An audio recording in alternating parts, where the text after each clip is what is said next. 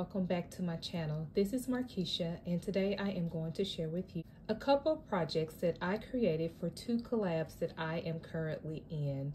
So each Sunday for the month of February at 10 a.m. Central Standard Time, I am joining my dear friend Betty along with some wonderful crafters for Gingerbread Fever 2024. Today, I also will be sharing a project for Christmas All Year, which is hosted by Betty, Scrap Passion 01. I will have all of the participants for both collaborations down in the description box below so that you can go over and check out what they created on today. I had so much fun today, guys, creating my projects, and so I cannot wait to share with you what I created. So first, I'll go ahead and share with you guys a couple of tags that I created. These are the gingerbread tags here, guys.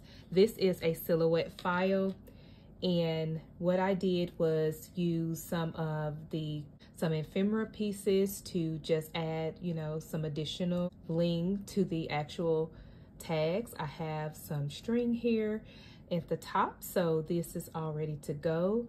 I did add some marshmallows on this cup. I added a little sticker there that says it's a hot cocoa kind of day, and this is more so on a Christmas gingerbread theme, so this will go with the Christmas all year. So these are some tags here that I already have for Christmas. And then here's the other one. I just added a cute little ginger here, and then this one says jingle all the way, and I just combined gingerbread dye that had some marshmallows in there.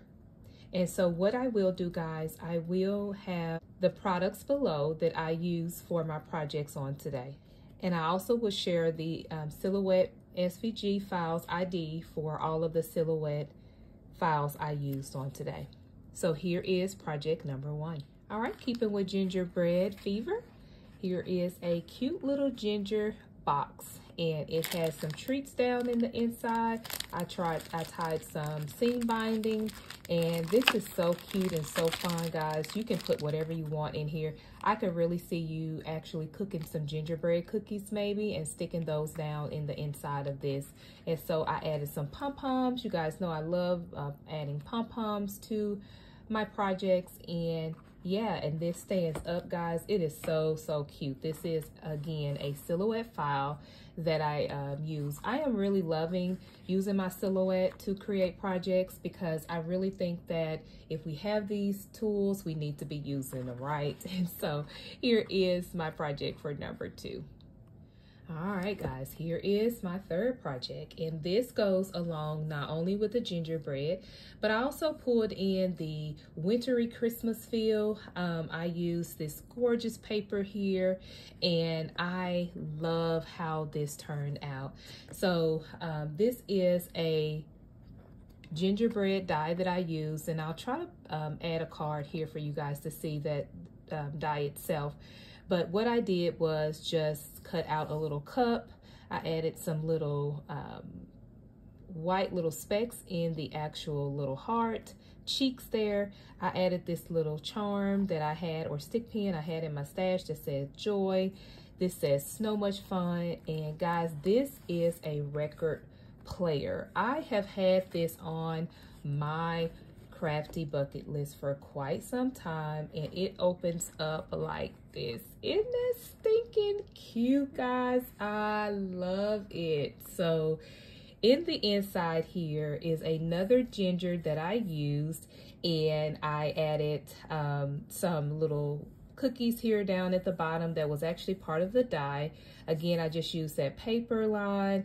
I added some little eyes here, and these are pre-made eyes. Sometimes, guys, with these little gingerbreads, I like to use pre-made eyes that I already had. I had cut those out or actually downloaded those. I'm not sure if that company is actually still open, but yeah, I just have quite a bit of those, so I always kind of use those. And so it kind of just folds down. So this is the actual record there, and I didn't actually allow it to spin because what I did was use this Cuttlebug Old Paris embossing folder. You can't really see that, guys, but you can see it a lot here on the actual record there. And then I added hot chocolate weather there. This is the little handle for the record player. I have it popped up on some pop dots there. I did distress this little ginger here with vintage photo. And yes, I love how this turned out, guys.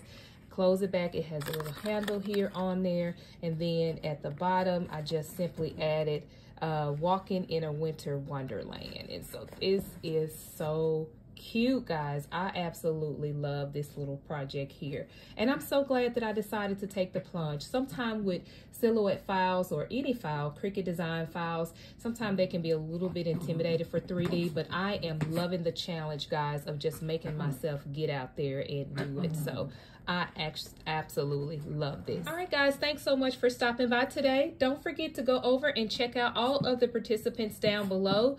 Don't forget to stop over at Betty's channel, Scrap Passion 01, the host of these collaborations. And also, guys, if you're not subscribed to my YouTube channel, I would love if you take a moment to hit that subscribe button and turn on your bell notifications so that you'll know whenever I upload another video. Check me out on Instagram, guys, at MarkeishaTurner7, and I will talk to you guys in my next crafty video. Bye now.